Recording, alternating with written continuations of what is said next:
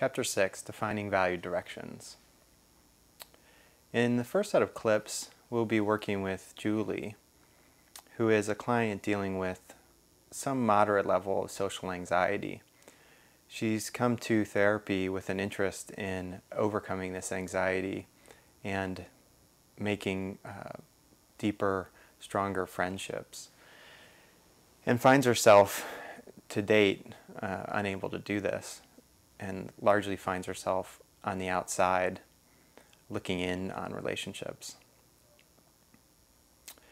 The first vignette will focus on core competency number 1, which is about helping the client clarify value directions.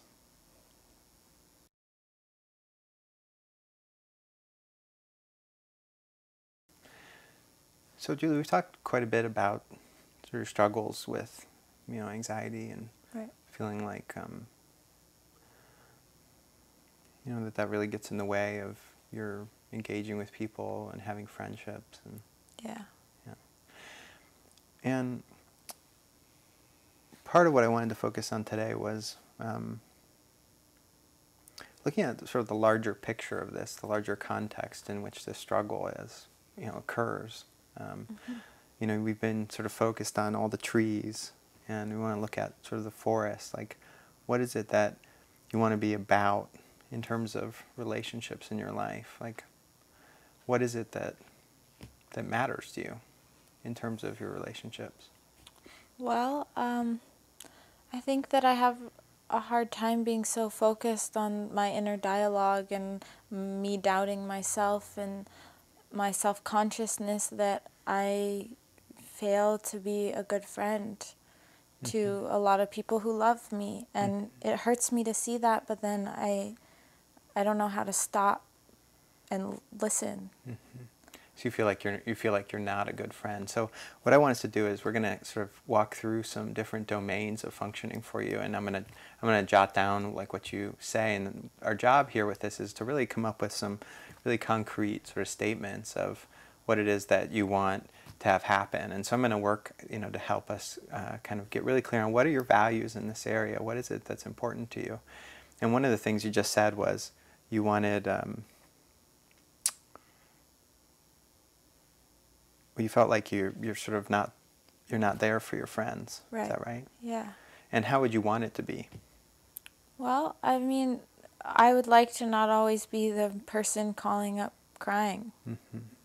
I feel like no one could count on me in that way because I'm not strong. Yeah. Okay.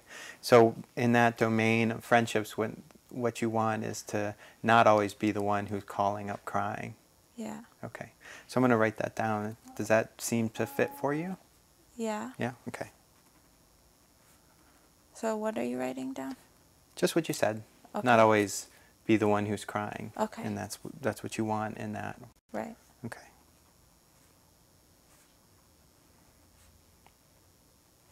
What are other things that you want when you think about your friendships? I want to have a good time when I go out. Okay. Instead of, I can kind of bring myself some nights to actually get to the place, but, it's so draining. Yeah, okay. So you want to have a good time with friends. That feels like kind of the way you want to be.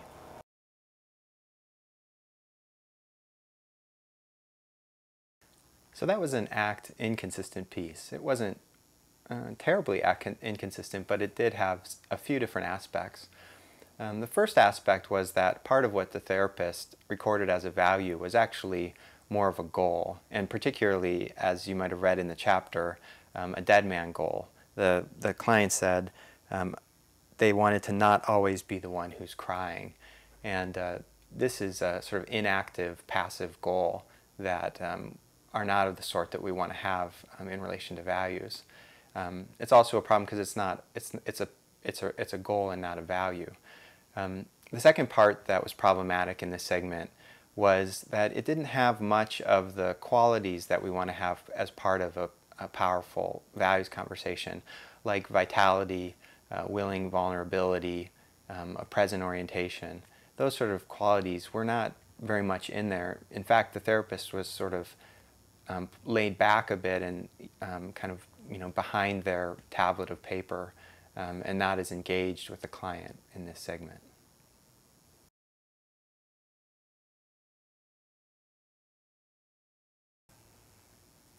So, Julie, we spent a lot of time already talking about the different struggles that you've had with social anxiety, and how you feel like you've been fighting this for a long time, and it really stands in the way of you kind of having the relationships that you want, and you've been really working hard to overcome it. Yeah. And part of what I was wondering about is if we could spend a little time kind of looking at the bigger picture of what are your dreams and your goals in terms of your relationships. Like, if you could sort of have your relationships be however you would want them. Like, if it were just so simple that you could just, like, you had like a bowl of prizes, and you could just reach in and just pull out the kind of relationships that you wanted.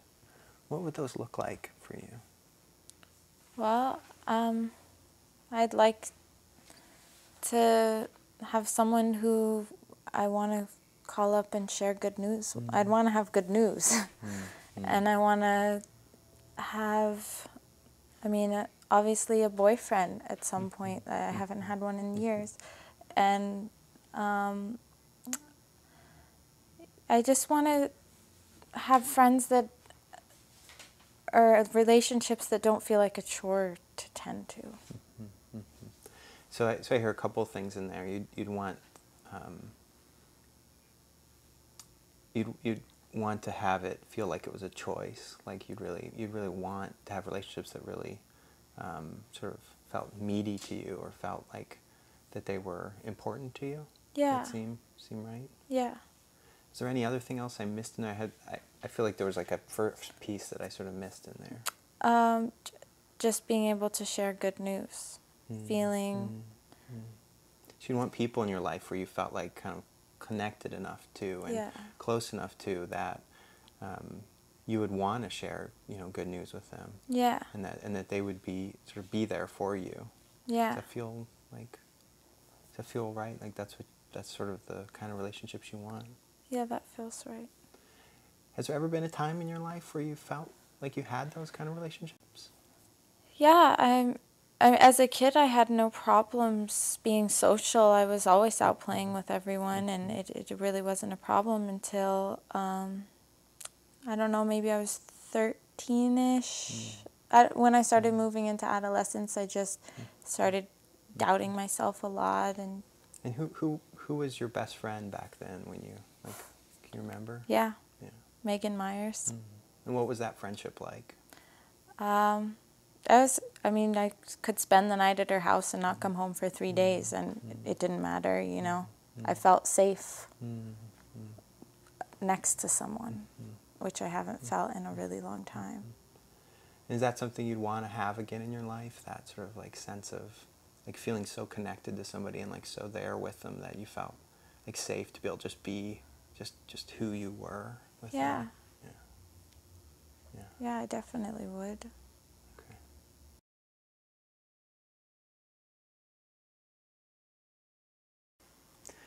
So this was more of a Act Consistent vignette. And in this vignette, you saw the therapist focus more on the client's experience in the moment. And as this was an attempt to illustrate core competency number 1, clarifying value directions, the focus was bringing some of these qualities of a powerful values conversation in the room, like vitality, choice.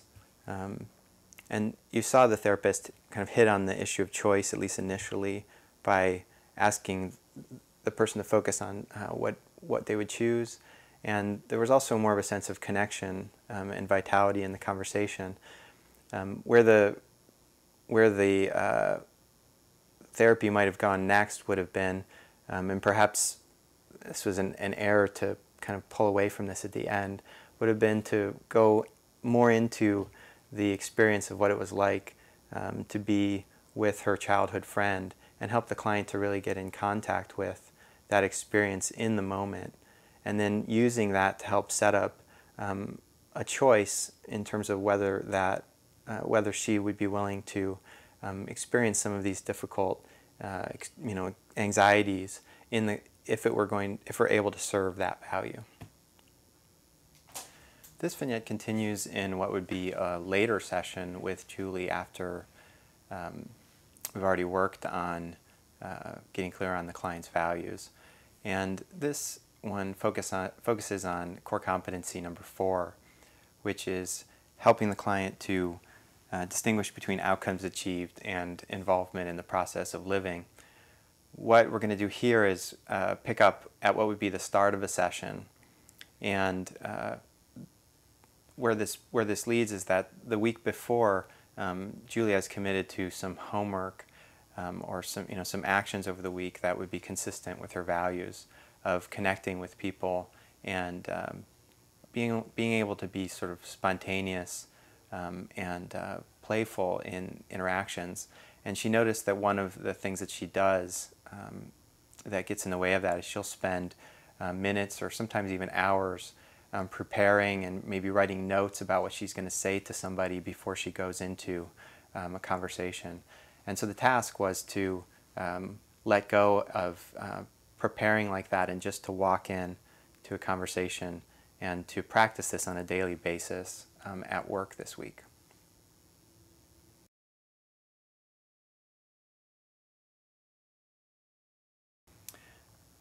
So Julie, I thought we'd start by checking in with what happened this week in terms of the commitment that you made. Well, I did do what you asked me to do, and I went out and I tried to connect and make some friends, I guess, but it didn't go well at all. Mm-hmm. And I felt every time that it was basically just failed. Mm-hmm. Mm-hmm. So you felt like you were sort of going out to connect with people, and then like because you felt like you didn't have that feeling of like feeling connection, it was like sort of like you blew it or something. Yeah. Yeah. But I want to check back to like our conversation about last week, and like was that what we were trying to do? Was get you to where you felt connected to people? Was that like what we were practicing in that? Do you remember? Yeah, I mean, getting there was the start, and talking, and that's ultimately what I want is connection. Yeah. So part of what I want us to look at is the difference between sort of this focus on goals and sort of, it sounded like when you walked in there, you were really focused on the idea that you were going to connect with these people. Right. And that if you didn't connect with them, then that was going to be something that was like really bad. Yeah. Does that seem fair to say? Yeah, like I lost. Like you lost. Yeah. And I want you to remember when we talked about it, that wasn't really what we were doing. We were looking more at the path that you want to be on. If you can remember last week, like, you want to create connection with people and you want to be connected, right? But we want to focus more on sort of the side of that you have control over, which is what you do with your hands and your feet. And what you did here was you let go of one of your barriers that stands between you and other people. Like, did you do that part of, not preparing before you went in? Yeah, I just tried to walk in. Yeah. Cool. And that felt good. Cool. So you let go of that. Yeah. And that was like, we were sort of practicing like a willingness move there of letting go of that barrier. And it sounded like when you got into the situation, you kind of got caught up in this whole sort of focus on the outcome of how it was turning out. And you got sort of attached to this goal of, am I feeling connected or not? Or sort of, are they liking me in this moment? Rather than paying attention to the process that you wanted to engage in, which was this process of like, here I am moving towards connection with people. Right. And part of that process is going to be, at times it doesn't work out. Oh. And so part of what we want to do is see, can you continue to have your feet, moving in that direction, even as your mind is sort of chattering to you and saying these things like, I'm not connecting, or Yeah. You know, they're not liking me and those sort of things. And it sounds like you did that this week. Yeah. But then there's this focus on the kind of goal that sort of took it away from you in a way. Yeah. Does that seem fair? Yeah. Yeah. Okay. That seems right.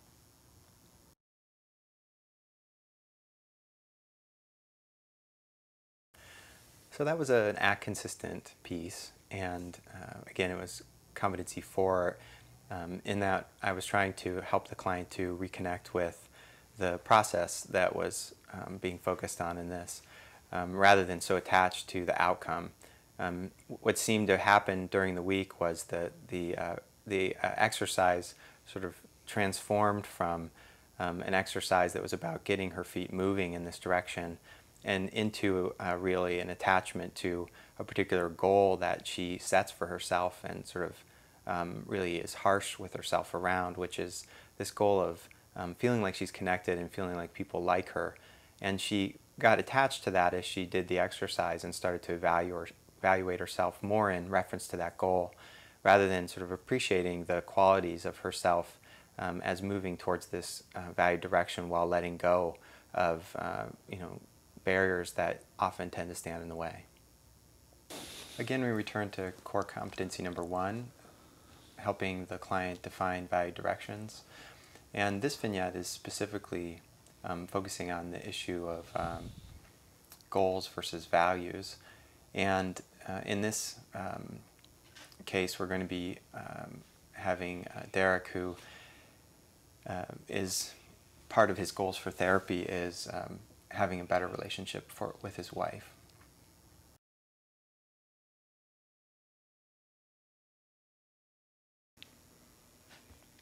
So Derek, what is it that you want with your wife? You know, if you could just choose what you'd be about there, like, what would that be like?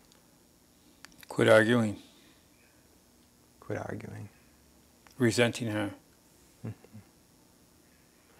And what would you need to do that? God, I think I'd have to start with disrespecting her. To stop, you mean stop disrespecting her? Yes. Yeah, okay.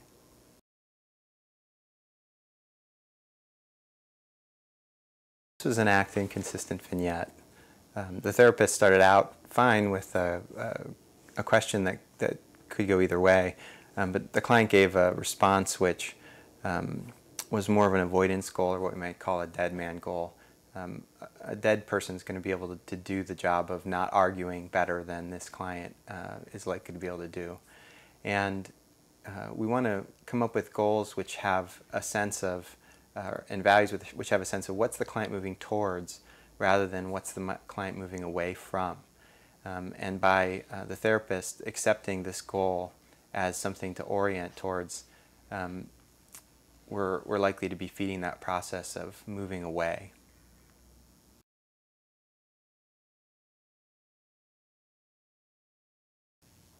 And Derek, what would you want in your relationship with your wife? I mean, if your relationship could be about anything, if you could be about anything in that relationship, you could just choose it. What would you choose? Stop resenting her. And if you were able to stop resenting her, like, what would your relationship, like, if you could just imagine that, like, that you just got to that place sort of magically, that you weren't resenting her anymore and you weren't fighting anymore, what would you hope that this relationship would look like, and how you'd be in it? I think communicating, understanding, and doing things we used to do. Yeah, okay. So both of you would be communicating and understanding. Yeah. And specifically you, from your side, like, if you were able to sort of let go and that resentment sort of magically evaporated, you'd be more connected and Present. more present. Yeah. More fulfilling. More fulfilled, Yeah. perhaps, as like an outcome. But maybe you don't have a choice over that, but you might have more of a choice over whether you're going to be present or not. Exactly. There for her. Yeah, there for her, that would be part of the picture. That's Cool. exactly it, yeah. Okay. And her for me as well. just to enjoy simple things. Right. So that would be part of the vision. Yeah. Exactly. Yeah. I mean, I'm really striving for that.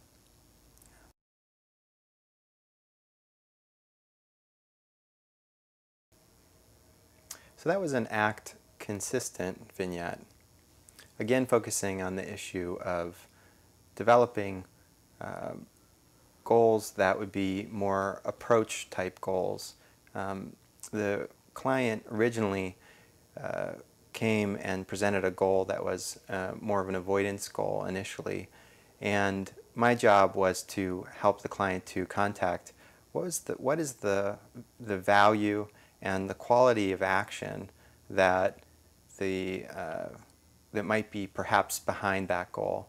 And so I sort of sidestepped the initial statement and asked, if you were to achieve that goal, then what would you hope things would be like, in an effort to hopefully draw out what are the client's dreams and the hopes, hopefully something that the client could attach or connect to in a more powerful way than just not arguing anymore.